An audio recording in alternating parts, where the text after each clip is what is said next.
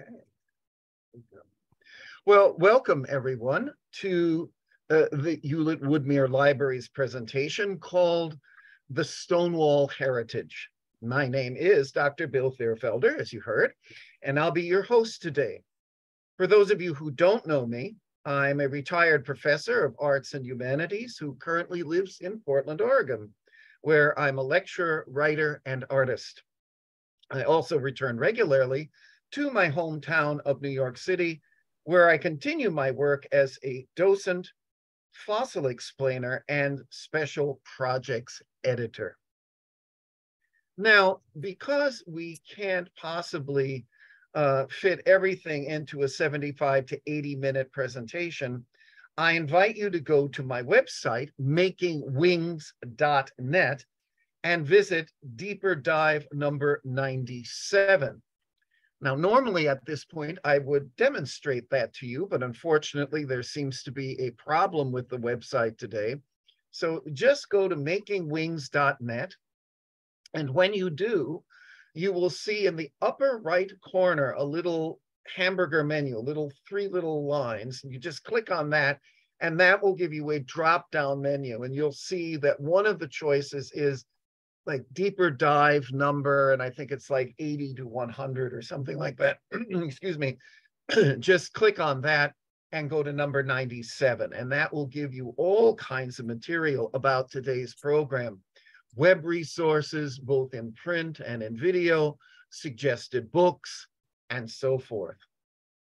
And indeed, one of the things that you will see if you go to my website is recommended media. And I highly recommended what I'm about to show you, 3 books, all of which came out in 2019 as part of the 50th anniversary of Stonewall commemorations. Martin Duberman's Stonewall, the New York Public Library's collection of essays and articles called The Stonewall Reader, and Gail Pittman's The Stonewall Riots, Coming Out in the Streets, which can be read by young readers as well as adults. These are really superb introductions to the history and the heritage of Stonewall. Now, if you would rather view the history, then I suggest a brilliant documentary from 1984 that's recently been restored called Before Stonewall. It was first shown on PBS, but can now be seen as a DVD or streamed on several platforms, including Amazon Prime and YouTube. And there's also a documentary called After Stonewall, which takes you to the late 80s, early 90s. They're both excellent. Now, also available on Amazon and the PBS website, if you're a member, is Stonewall Uprising, which was originally aired on PBS as part of its American Experience series in 2010. And finally, a very fine fictional film is simply called Stonewall.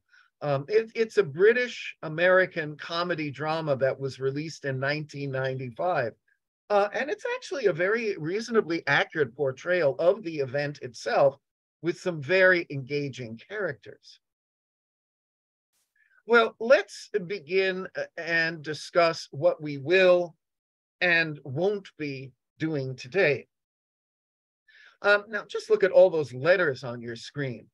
Every one of them, including that plus sign at the end, represents a group of fellow human beings who have experienced all levels of rejection and acceptance by their respective cultures and religions across untold centuries.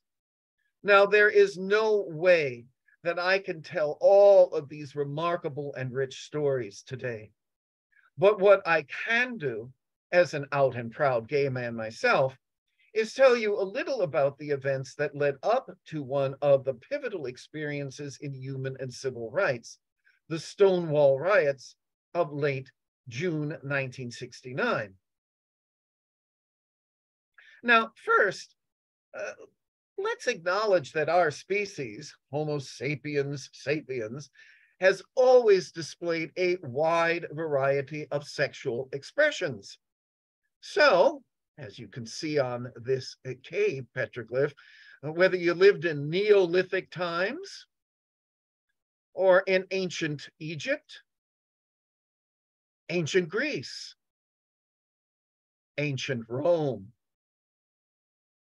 the Han Dynasty, medieval Europe, medieval India, or even medieval Thailand, many people knew what it was like to be LGBTQ+, even if they didn't have the words to describe those actions, feelings, or orientations. But today, we're going to focus on the United States. Starting in the early 20th century, we'll look at a few of the many things that led up to the summer of 1969. And then, after that, we'll look at some of the events that have happened as a result of Stonewall. So let's begin with a caveat. The following dozen or so highlights of America's march towards Stonewall represent only a small portion of the saga of brave men and women in America and around the world who endured countless examples of injustice, humiliation, violence, and even death. There's no way that I can tell this rich history, this history of my community, in such a brief program.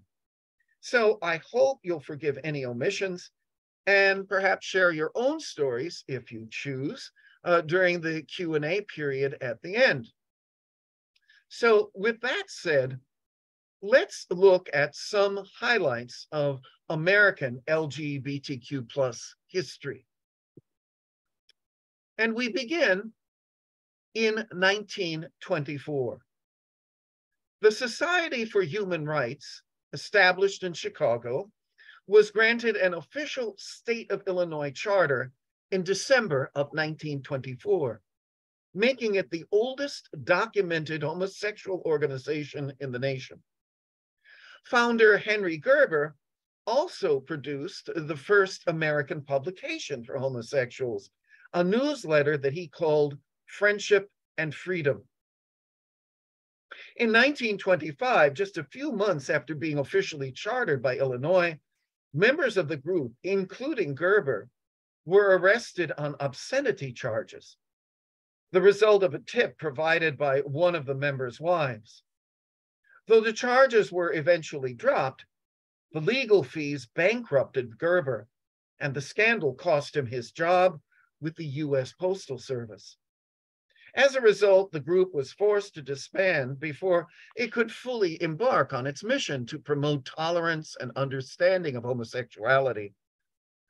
Despite its brief existence and its small size, the Society for Human Rights is recognized today as the first homosexual rights organization in the United States, a precursor to the modern gay liberation movement that would not come about until 3 decades later. In 2015, Gerber's home was actually designated as a National Historical Landmark. Now, in 1948, biologist and sex researcher Alfred Kinsey and his assistants published the landmark book, Sexual Behavior in the Human Male.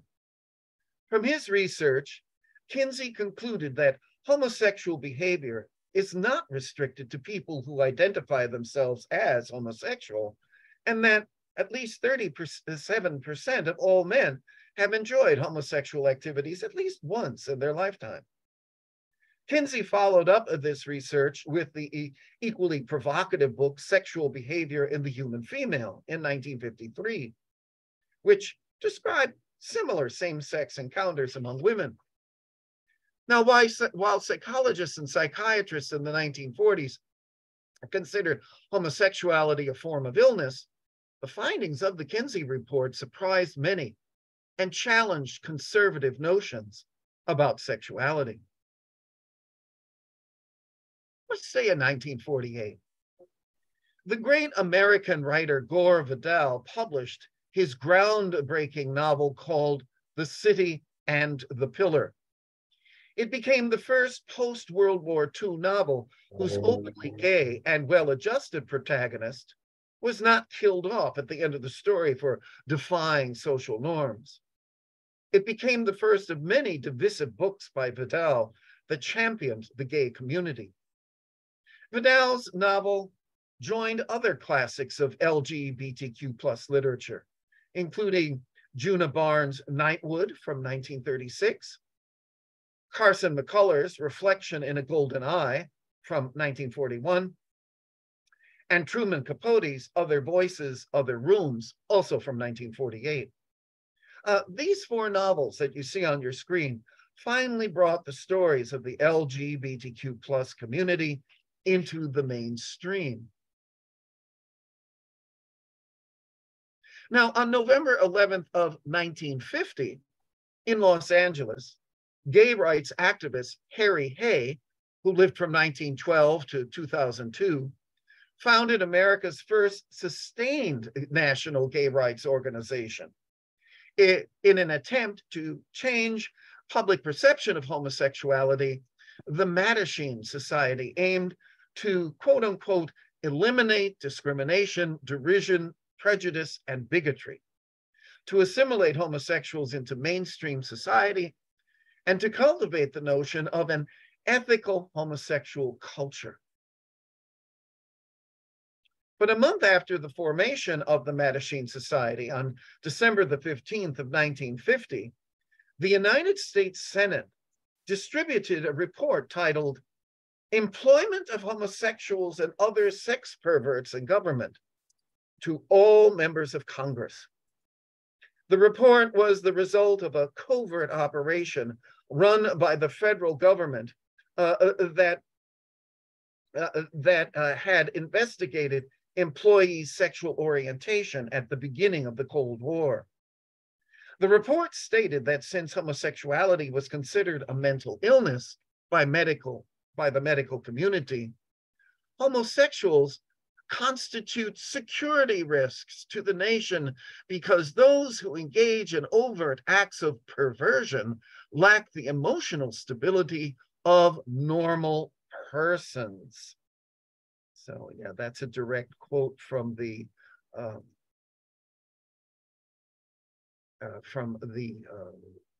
that particular document. Gonna have to work around something that just popped up on the screen. Okay, there we are. This ongoing witch hunt continued for years, heightened by the work of Senator Joseph McCarthy, who made accusations of communist infiltration into the State Department and the administration of President Harry S. Truman, the Voice of America, and the U.S. Army. He also used various charges of communism, communist sympathies, disloyalty, or sex crimes to attack a number of politicians and other individuals inside and outside the government. This included a so-called Lavender Scare movement against suspected homosexuals. Since homosexuality was prohibited by law at that time, it was perceived to increase a gay person's risk for blackmail, among other things. Over the war and post-war years, more than 5,000 gay men and women were discharged from the military, and hundreds of men and women were fired from their jobs with the government. In April of 1952, the American Psychiatric Association joined this experience by listing homosexuality as a quote unquote sociopathic personality disturbance, unquote, in its first publication of the Diagnostic and Statistical Manual of Mental Disorders. Immediately following the manual's release, many professionals in medicine, mental health, and social sciences criticized the categorization due to lack of empirical and scientific data. Unfortunately, the designation in the DSM remained on the books for over 2 decades until 1973. Now, as a direct result of the Psychiatric Association's edict and the rampant McCarthyism sweeping the country, on April the 27th of 1953, President Dwight Eisenhower signed Executive Order 10450, banning homosexuals from working for the federal government or any of its private contractors. The order lists homosexuals as security risks, along with alcoholics and other so-called quote-unquote neurotics. Well, let's move on to something a little more positive. The Daughters of Bilitis, also called the DOB, or simply the Daughters, was the first lesbian civil and political rights organization in the nation. The Daughters were formed by Del Martin, seen on the far left of your screen, and Phyllis Lyon on the far right of your screen, along with other lesbian activists in San Francisco in September of 1955. The organization was conceived as a social alternative to lesbian bars, which were subject to raids and police harassment. As the Daughters gained members, their focus shifted to providing support to women who were afraid to come out. The organization educated them about their rights and about gay history, and for a number of years published a magazine called The Ladder. The noted lesbian historian Lillian Faderman declared, "Its very establishment in the midst of witch hunts and police harassment was an act of courage, since members always had to fear that they were under attack, not because of what they did, but merely because of who they were." The Daughters, which endured until its last chapter closed in 1995, 40 years, became an invaluable educational resource for lesbians, gay men, researchers, and mental health professionals. Now, on August 30th of 1956, the American psychologist Evelyn Hooker shared her paper, The Adjustment of the Male Overt Homosexual, at the American Psychological Association convention in Chicago. What she reported was the beginning of a game-changing perception of LGBTQ plus people by medical professionals and non-professionals alike. Hooker asserted that after administering psychological tests, such as the Rorschach, to groups of homosexual and heterosexual males, her research concluded that homosexuality is not a clinical entity, and that heterosexuals and homosexuals did not differ significantly. Hooker's research became very influential, and she remained a leading LGBTQ plus ally and advocate until her death at the age of 89. What I've just put up on your screen, there you can see her waving. There she is, the Grand Marshal at the 1986 Los Angeles Gay Pride Parade. On January the 13th of 1958, in a landmark case, One Inc. versus Olson, the United States Supreme Court ruled in favor of the First Amendment rights of the lesbian, gay, bisexual, and transgender magazine called One, the homosexual magazine. The suit was filed after the US Postal Service and the FBI declared the magazine contained obscene material. But the court said that the magazine wasn't obscene and that it was protected under the First Amendment. The decision marked the first time the United States Supreme Court ruled in favor of homosexuals. An important date in American LGBTQ plus history is January 1st of 1962. On that day, an Illinois law that was passed in July of 1961 went into effect. The legislation repealed its sodomy laws, becoming the first US state to decriminalize homosexuality. There was one caveat. Quote unquote, lewd fondling or caressing, whatever that might mean, between persons of the same sex in public spaces remained illegal until 1984. But for the time being, beginning January of 1962, what persons did in the privacy of their bedrooms in Illinois was no one else's business. On the 4th of July in 1965, picketers staged the first Reminder Day by Independence Hall in Philadelphia. The event's purpose, Reminder Day, was to call public attention, to remind them, of the lack of civil rights provided to LGBTQ plus people. The gatherings in Philadelphia continued annually for 5 more years until the Stonewall Riots in 1969 changed everything. Now, in April of 1966, 3 years before the Stonewall Riots, a trio of gay rights activists from the Mattachine Society staged a small but significant protest at Julius's bar in Greenwich Village, which you see on your screen, where today the bar is recognized, perhaps can see from that little plaque over here on your far right, where today the bar is recognized as a historic site by the National Park Service. Well, back in 1966, the 3 men took their seats at the bar, informed the bartender of their sexual orientation, and ordered drinks. Now, this was a radical act at the time.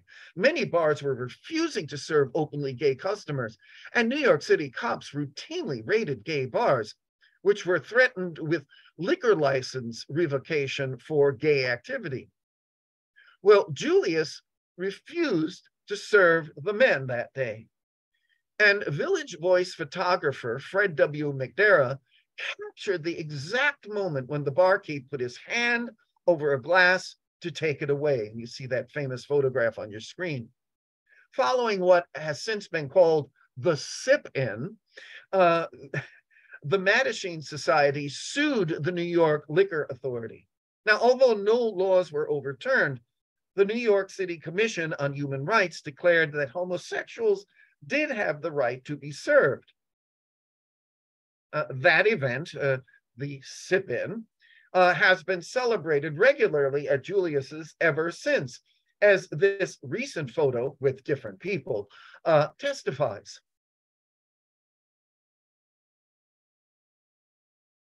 Four months after the sip-in, on a warm August evening in 1966, a group of transgender customers became a bit too raucous in a 24-hour San Francisco cafeteria called Gene Compton's. The management decided to call the police. When police officers manhandled one of the patrons, she threw coffee in his face, and a riot ensued, eventually spilling out onto the street, destroying police and public property. Following the riots, activists, this riot, singular riot, just one, activists established the National Transsexual Counseling Unit, the first peer-run support and advocacy group organization in the world. So the few highlighted events that I've shared with you thus far become the prelude to the events of June 28th, 1969, the Stonewall Riots. So Compton's was a riot, singular, Stonewall, plural, and I'll explain why in a moment. As a very young and very closeted gay man who had just graduated from high school that long, hot summer before I began my university studies, well, it was an eventful summer indeed. Shortly after my graduation, one of my gay icons, Judy Garland, died. Then came Stonewall. Then came the first Apollo moon landing and a sex scandal involving Ted Kennedy. And then came the Manson murders and the Woodstock Music Festival. And poured over all of those events was the rancid poison of the Vietnam War, surreally juxtapositioned with the amazing Mets winning the World Series. Now, all of this history poured over me like a tidal wave of feelings. But the one event with the longest effect was Stonewall. Stonewall eventually gave me the courage to be who I am. And to this day, I visit the site of the riots in the same way that some people make pilgrimages to holy sites. Simply put, I was and am changed by Stonewall. So what I'd like to do is I'd like to show you a short video from the History Channel that succinctly summarizes June 28th, 1969, and its importance to America's civil rights for all of its citizens. Now, you may have to adjust the sound on your devices.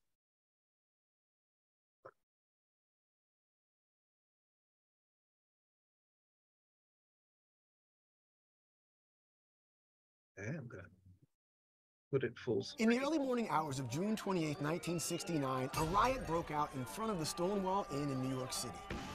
The violent protest became known as the Stonewall Riots. The Stonewall Riots were a watershed moment in the gay rights movement, sparking activism and awareness across the United States.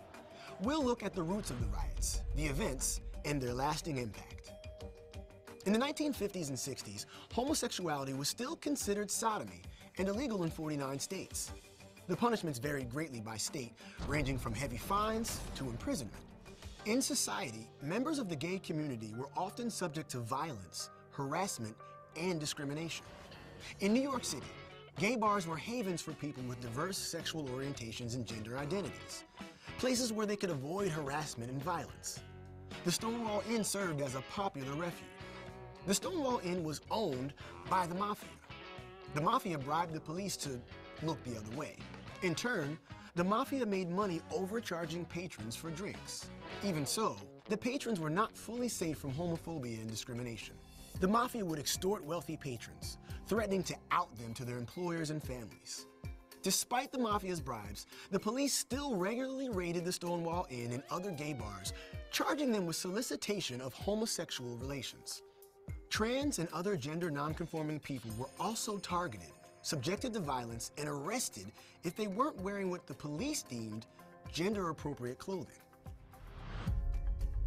This oppression and mistreatment came to a head in the early morning hours of June 28, 1969. 9 police officers entered the Stonewall Inn in a raid. The patrons were fed up. As the police roughly tried to arrest bartenders and customers, many resisted. Outside the bar, people in the hundreds began rioting. They threw bottles at the police and pushed through the barricades. The police officers retreated from the crowd and locked themselves inside the Stonewall Inn. Rioters responded by setting the bar on fire. Police reinforcement arrived, and the original officers managed to get out of the burning bar.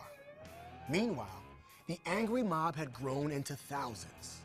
Eventually, the police were able to get the crowd to disperse, but it didn't last long. The riots continued until July 1st.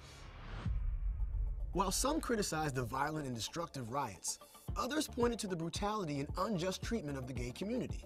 This large-scale defiance made a massive impact on society. The Stonewall Riots were the beginning of the modern gay liberation movement, which also brought attention to others marginalized for their sexual or gender orientation. The riots sparked the formation of the Gay Liberation Front, the first group to publicly advocate for equal gay rights. On the 1-year anniversary of the riots, they also organized the first Gay Pride Parade.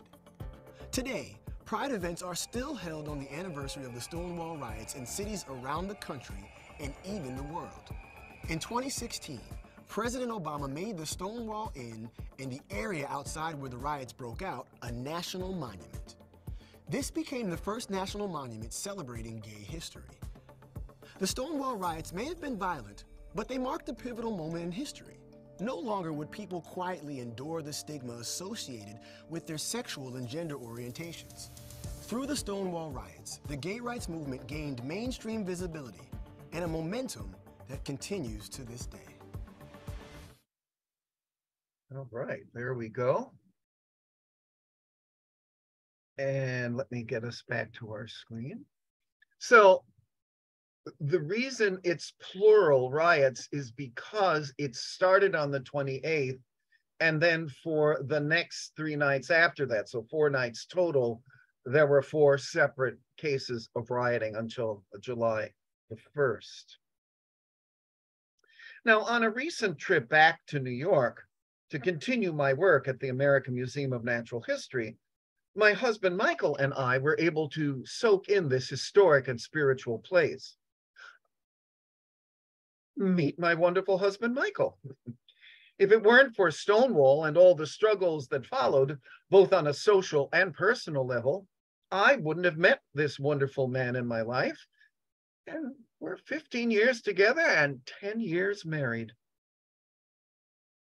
Now, in the park across from the Stonewall Inn, a famous grouping of statues was unveiled in 1992. Created by the artist George Segal, the 4 figures are an homage to what was once called the gay liberation movement. Now, here's the monument today, which is an official national monument. It's currently undergoing a major facelift that will be finished in June of 2024, just in time for the opening on June 28th.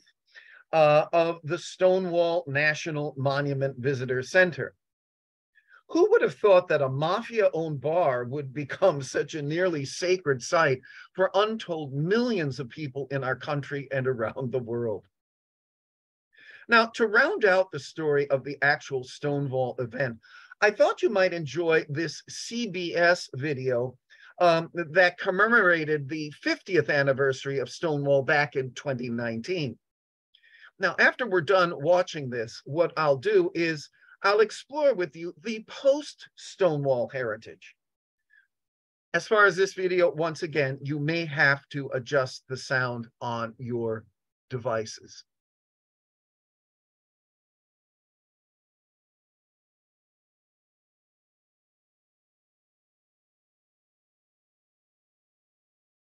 Today marks 50 years since the start of riots at the Stonewall Inn in New York City. A police raid led to a backlash that fueled the modern-day gay rights movement. CTM lead national correspondent, that's David Begnaud, is at the Stonewall Inn with the story of 2 men who witnessed that raid and the clashes that followed. David, good morning to you. Gail, good morning to you. It happened in 1969, and you know who did it? The NYPD's Public Morals Squad. That was the thing back then. They raided the bar, but gay bars were commonly raided during that time period. What happened that was different was as the patrons were kicked out onto the street, they started to fight back. They picked up everything they could on the street and just started throwing it at the bar. And that led to the movement, which spread nationally. There was a bartender who was there that night, still works in the bar today. We start our story with him. Hi, David. How you doing? Very nice to meet you. Same here.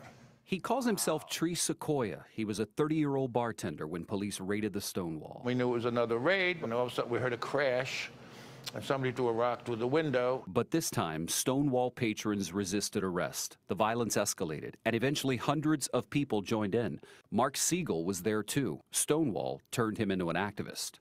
From the very first day, it was, we're going to take back our identity. We're no longer going to allow society to label us. We will be out loud and proud. And in your face. In 1973, Siegel stormed a live broadcast of the CBS Evening News with Walter Cronkite. He held a sign saying gays protest CBS prejudice, a message seen by millions of viewers. But Cronkite heard his message. The homosexual men and women have organized to fight for acceptance and respectability. Gay people have the same right. Months later, CBS became one of the first networks to discuss gay rights. Just recently, the NYPD Commissioner James O'Neill apologized to the gay community. The actions and the laws were discriminatory and oppressive. Do you remember where you were when you decided I have to do this? Wasn't sure I was going to do it until I got up to the podium, quite frankly. I said, you know, this has to be done. Otherwise, New York City is not going to be the place that it needs to be. Despite the progress made since the riots, statistics show that tolerance for LGBTQ Americans, particularly among young people, has sharply decreased from 63% in 2016 to 45% last year. A special bar. Sarah Kate Ellis is president of GLAAD, one of the nation's leading gay rights advocacy organizations. Finish this for me. Our story today is about joining forces with all marginalized people. Since Stonewall, Pride has been a looking glass. For 28-year-old Raymond Braun, the Stonewall Riots are history, but it's an event that motivated him to travel around the country to places like Tuscaloosa, Alabama, a city that held its first gay pride parade in 2014. A journey documented in the film State of Pride. We should be thinking about prides in literally every community. Even if 20 people show up, it's a couple rainbow flags and a picnic table. That's important. You can't legislate acceptance. If you are not accepted, you are not safe, and you are not going to move through this world with the same rights, no matter what, as anybody else. Our stories are our most powerful tools for building acceptance. You know, in 2016, President Obama declared the Stonewall Inn a national monument. So the Gay Pride March here in New York City happens on Sunday, and it coincides with World Pride. More than 2.5 million people are expected. Tony, I will leave you with this. Mark Siegel, who you saw in the story, who interrupted Walter Cronkite's newscast, said to me this week when I interviewed him, he said, David, if you remember nothing else, remember this. Pride means visibility. Okay, that's a great little report there. And again, it fills you in on the actual event. Let me go back to my screen. Well, now let's look at what happened as a result of all of this. Well, on June the 28th of 1970, 1 year later to the date, a mass gathering called Christopher Street Liberation Day commemorated the 1 year anniversary of the Stonewall Riots. Following the event, thousands of members of the LGBTQ+ community marched through New York into Central Park in what would be considered America's first gay pride parade. Now, in coming decades, the commemoration of the Stonewall Riots became a matter of showing pride in who we are as human beings. An ongoing tradition of annual festivals, usually in June, that highlight the LGBTQ+ community, its joys and triumphs. They see it as a means to call attention to issues vital to the LGBTQ+ community, such as the AIDS pandemic, especially in the 1980s and the 1990s. Indeed, Stonewall started a worldwide revolution that continues to focus year-round on human rights for everyone. In places like London, in 1971, there was their Pride Parade.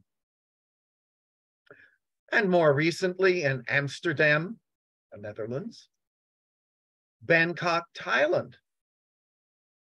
Melbourne, Australia, Paris, France, Rio de Janeiro, San Francisco, and even Tel Aviv, Israel, just to name a few places across the globe that continue to have Pride festivals during Pride Month, usually in June.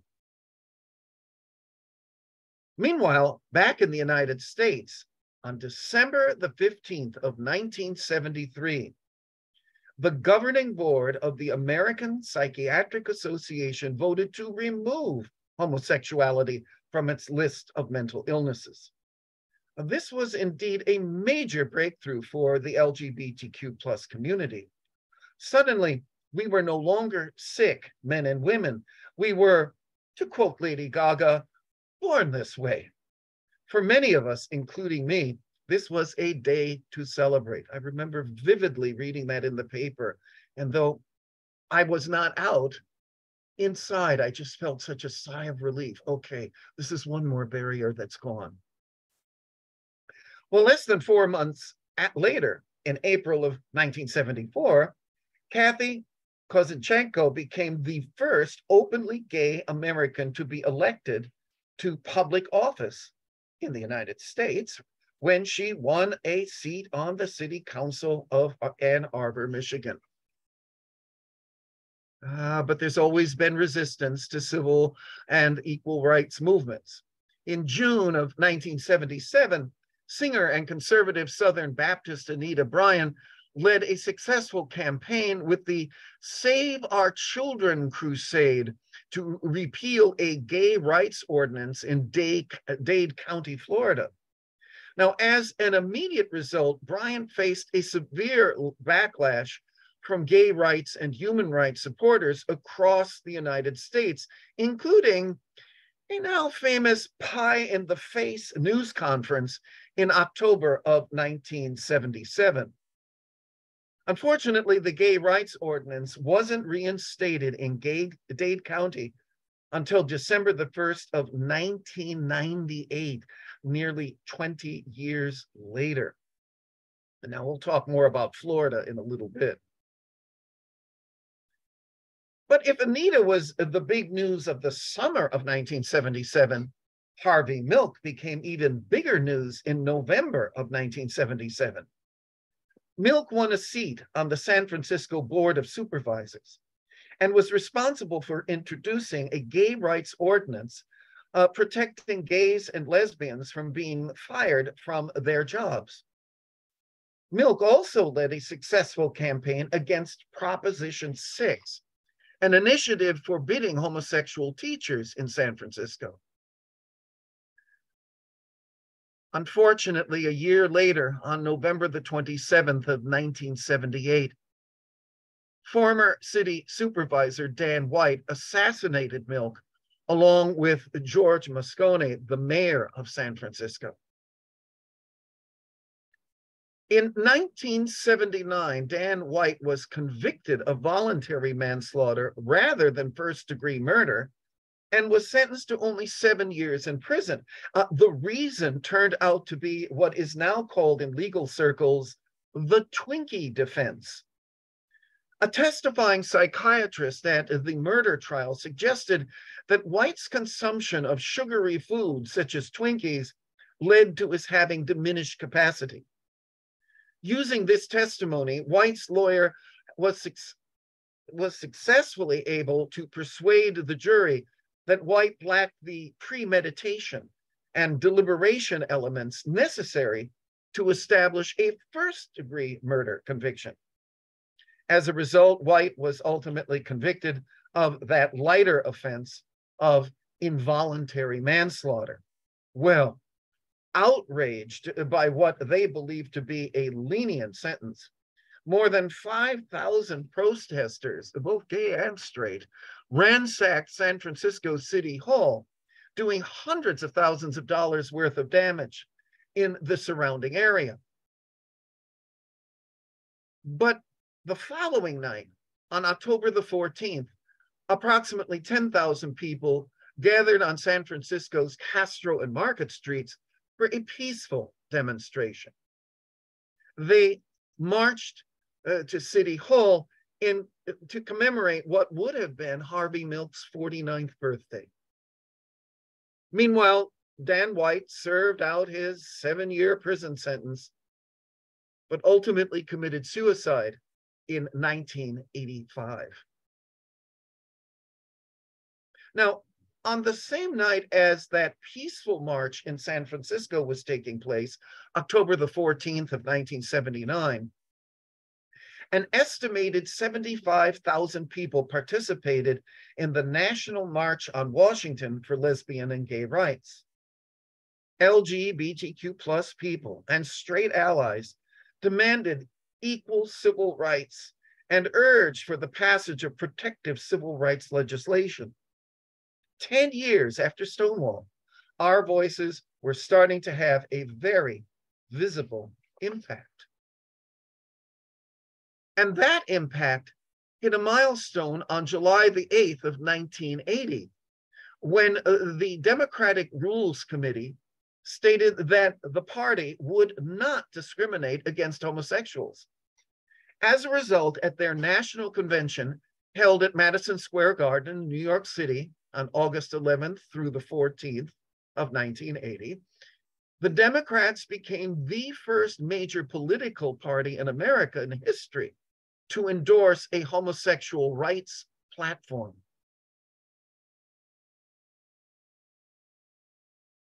Well, there were some darker days ahead. On July the 3rd of 1981, the New York Times printed the first story of a rare pneumonia and skin cancer found in 41 gay men in New York and San Francisco.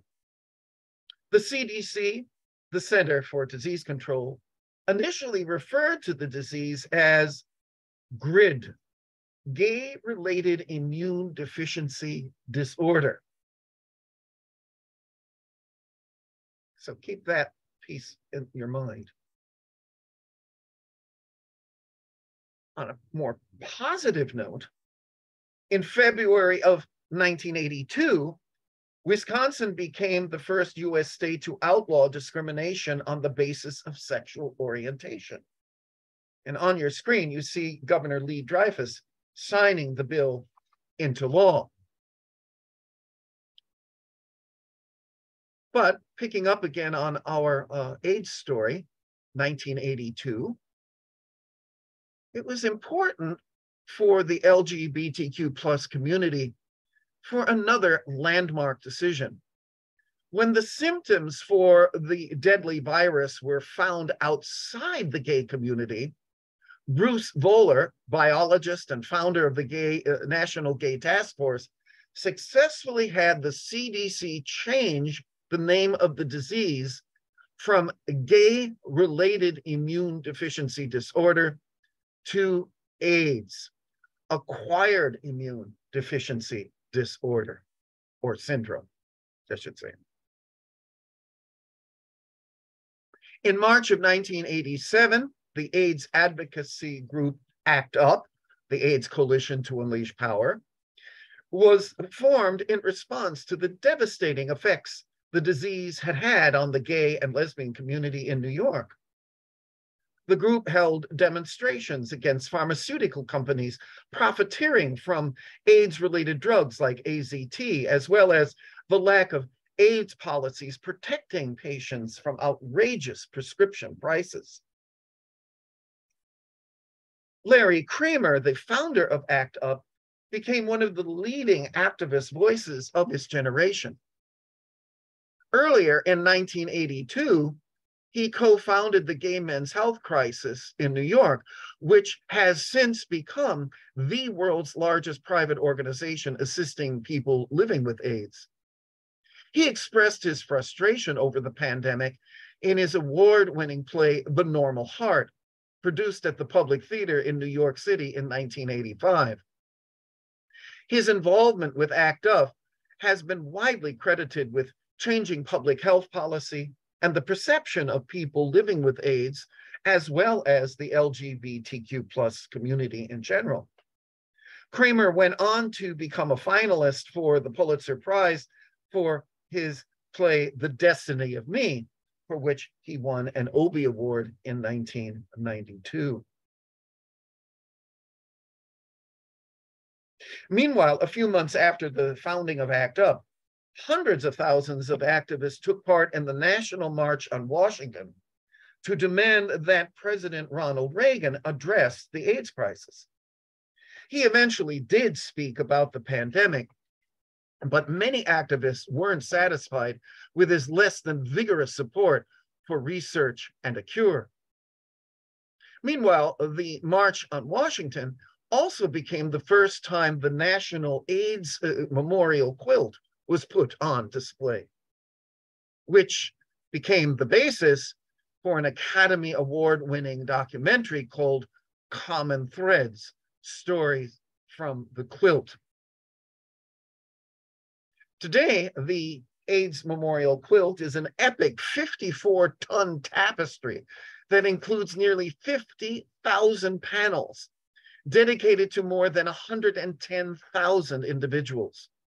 It is the premier symbol of the AIDS pandemic, a living memorial to a generation lost to AIDS, and an important HIV prevention education tool. You can find out more about the quilt by visiting my website. Now, during the months of May and June in 1988, the CDC mailed a brochure titled Understanding AIDS to nearly every household in the US. Approximately 107 million brochures were mailed. And in that same year, 1988, the World Health Organization organized what would become the first World AIDS Day to raise awareness of the spreading pandemic. 2 years later, President George H.W. Bush signed the Ryan-White Care Act in August of 1990, a federally funded program for people living with AIDS. Ryan White, an Indiana teenager, contracted AIDS in 1984 through a tainted hemophilia treatment. After being barred from attending school because of his HIV-positive status, Ryan White became a well-known activist for AIDS research and anti-discrimination. He passed away in April of 1990, but his act, signed in that same year, remains his legacy, as well as a piece of landmark legislation. The following year, 1991. In 1991, a group of activists came together to create a meaningful symbol at the height of the AIDS crisis, to show support and compassion for those with AIDS and their caregivers. These artists were a part of the Visual AIDS Artists Caucus, and what they created was titled the Ribbon Project. Through a series of meetings in April and May of 1991, the Red Ribbon was born. The color red was chosen for its connection to blood and the idea of passion, not only anger, but love. And the ribbon format was selected in part because it was easy to recreate and wear. The red ribbon is now the universally recognized symbol for AIDS awareness and compassion.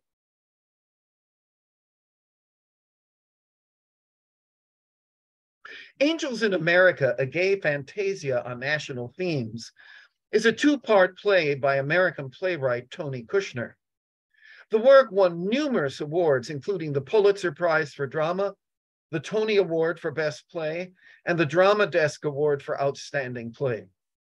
Part one of the play premiered in 1991, followed by part two in 1992, and its spectacular Broadway opening took place in 1993. The play is a complex, often metaphorical, and at times symbolic examination of AIDS and homosexuality in America in the 1980s. Since its premiere, many literary scholars have called Angels in America, quote unquote, a turning point in the history of gay drama, the history of American drama, and of American literary culture.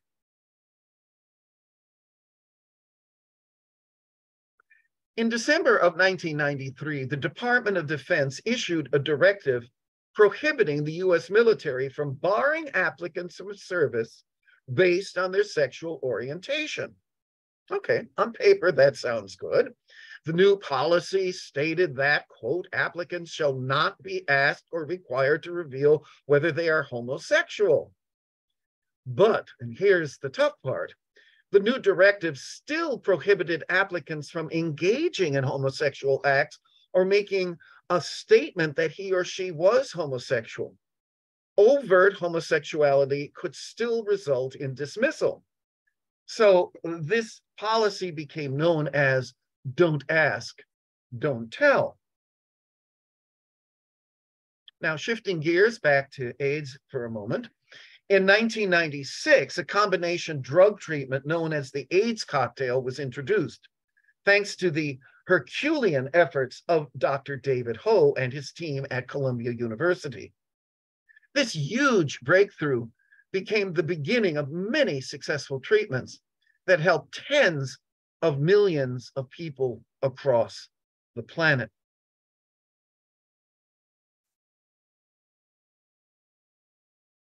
In the case of Romer versus Evans, the United States Supreme Court in May of 1996 decided that Colorado's Second Amendment, which denied gays and lesbians protections against discrimination, was unconstitutional.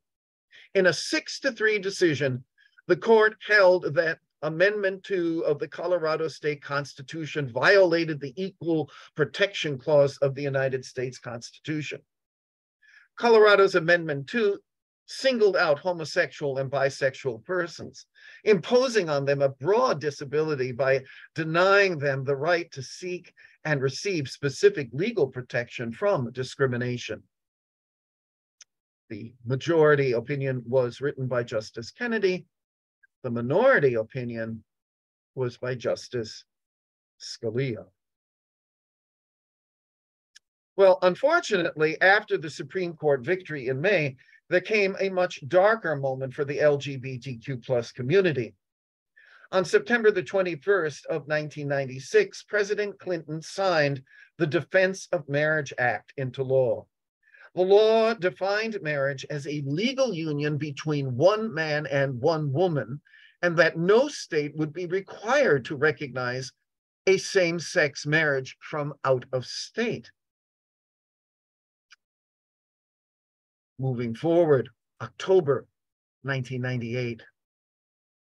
On October the 7th of that year, Matthew Shepard, a 21-year-old student at the University of Wyoming, was brutally attacked and tied to a fence in a field outside of Laramie, Wyoming, and left to die. He died there on October the 12th, succumbing to his wounds in a hospital in Fort Collins, Colorado. His death quickly became a rallying point for the LGBTQ plus community and became the inspiration for an award-winning film and a Broadway play that was also filmed and continues to be performed around the world. But within 2 years of the Matthew Shepard tragedy, there was a remarkable victory. In April of 2000, Vermont became the first state in the United States to legalize civil unions and registered partnerships between same-sex couples.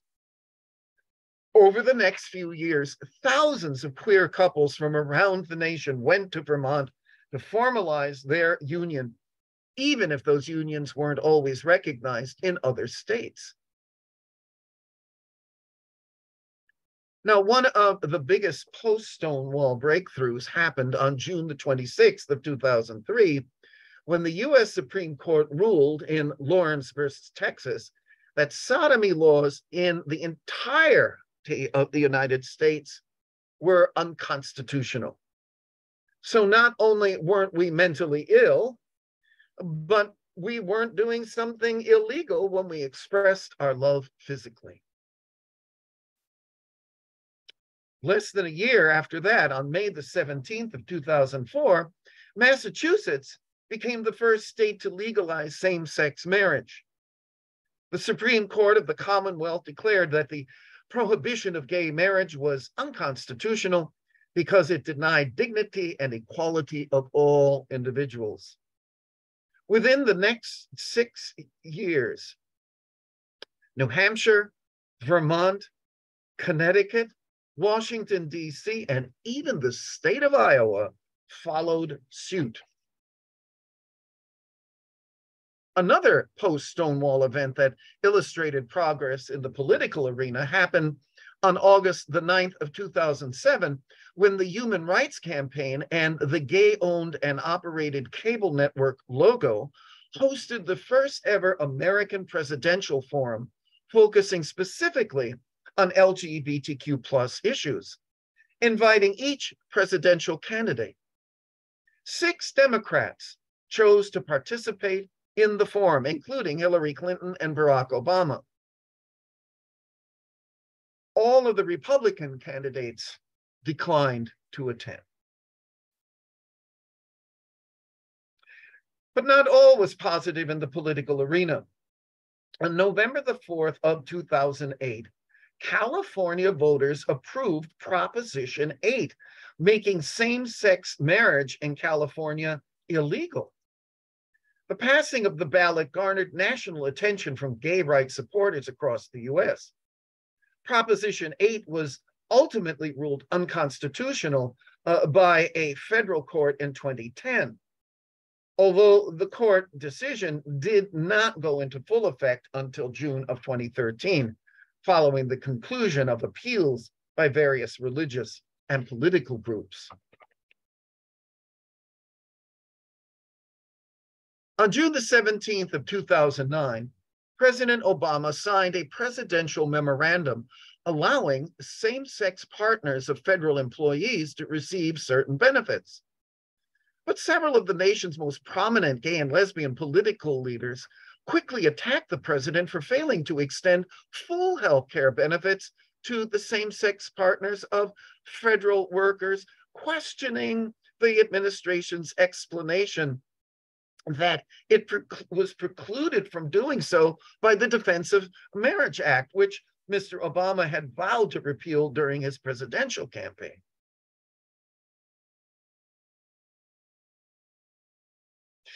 The passage of the Matthew Shepard and James Byrd Hate Crimes Prevention Act in October of 2009 was a significant victory in the fight for equality in the LGBTQ+ community. The legislation was signed immediately by President Obama, and he therefore regained much credibility among the LGBTQ+ community. The expansion of hate crimes protections at the federal level sent an important message to our nation that the federal government would not tolerate crimes that target individuals because of their sexual orientation, gender identity, or other characteristics like disability, race, or gender. Well, on December the 18th, another victory.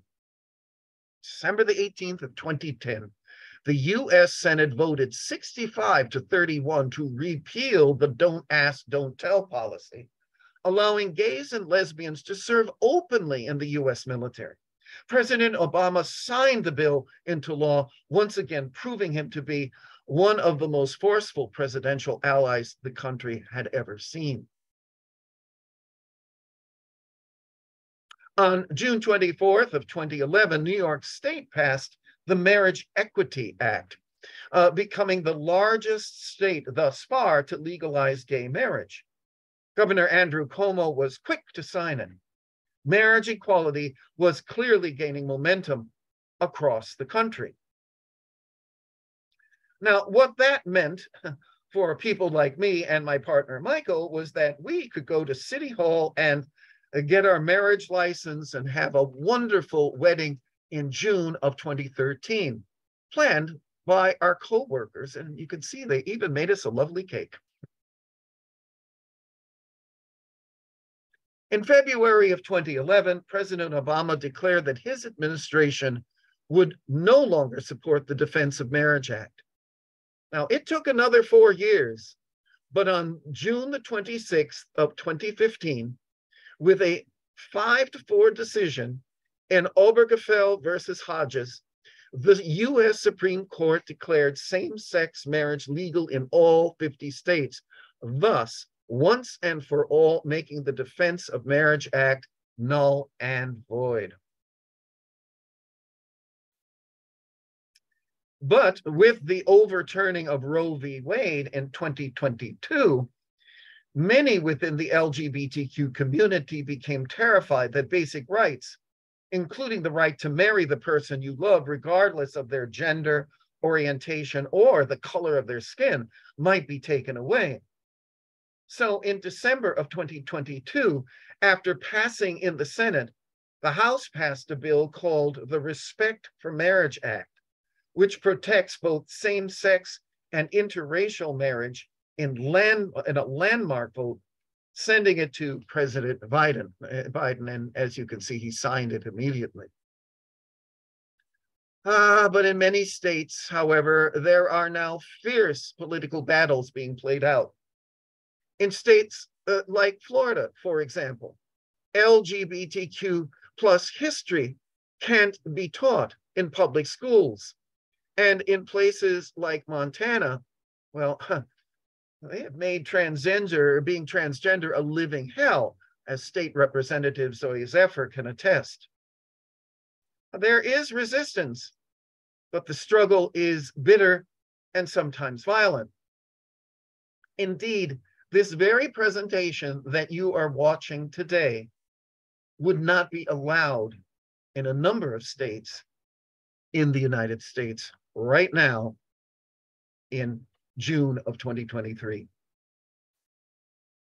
Now, it's also important to acknowledge that the struggle for LGBTQ rights within communities of color is just as vivid. If you are Black, brown, or Asian, or Indian, to name just a few groups, or if you need support within your faith communities, your struggles and successes before and after Stonewall are very real. So let's hear it for Black performers, writers, and activists like RuPaul, Billy Porter, and Audre Lorde. For Representative Richie Torres, the first openly gay Afro-Latino elected to Congress, and for the journalist, writer, and leading Chinese-American activist Helen Zia. For Indigenous actor turned physician, Dr. Evan Adams, who is now the Chief Medical Officer for the First Nations Health Authority in Canada. And trans-American Indian activist, scholar, and community organizer, Trudy Jackson, seen on your right. And how about the courage of Reverend Joseph Wallace Williams, who became the first Black and openly gay head pastor at the Church of St. Luke and the Epiphany in Philadelphia? Or theologian and activist Rabbi Lonnie Kleinman, and countless other clergy who put their faith and their orientation on the line almost every day. We need to acknowledge that all of these men and women, and untold thousands upon thousands more that we don't have time to mention here, of all races, creeds, and colors, are fighting for civil and social rights for all human beings, and not just in America. Indeed, across the world, the fight for LGBTQ plus rights is ongoing. Every country on this map that isn't colored green is a nation that has created and enforced some kind of law against people who identify as LGBTQ plus. Now, as you can see, much of Africa and the Middle East are danger zones for people who don't identify as heterosexual. In fact, as recently as early 2023, Uganda passed a new law that criminalized homosexuality and other forms of so-called deviance. An accused person can now not only face years in prison, but also the death penalty. And that law went into effect about a month ago. And that brings us back to the United States. While the effort of thousands of people before and after Stonewall has had a positive effect, there is a serious backlash in a number of American states where rampant prejudice and anti-gay religious fervor exists. But thanks to events like Stonewall, people today, gay and straight, are fighting back. So there's much to celebrate, but there's also a lot of work to do. And I hope that today's presentation has provided you not only with some history, but also some food for thought. Remember, if you want to learn more, please go to my website, makingwings.net, and take deeper dive number 97. And now, as we look at the recently designed Progress Pride flag, it's time, as always, for your thoughts and ideas. Thank you. Thank you, Bill. That was so much information. Claire, you can go first. I have questions, so go ahead. I don't have a question. First, I must compliment the gentleman. This was the most well-informed presentation that I have heard in all the time we've been on Zoom. And this brought together all that I remember, because I know all about Stonewall and I've heard all about these legislations and everything else. The perspective that I gained today, I'm going to tell my kids to watch this so that they can, yes, get the same idea. All right. So I wanted to thank Bill so very much for doing this today. But also, Bill, I just must tell you something, okay?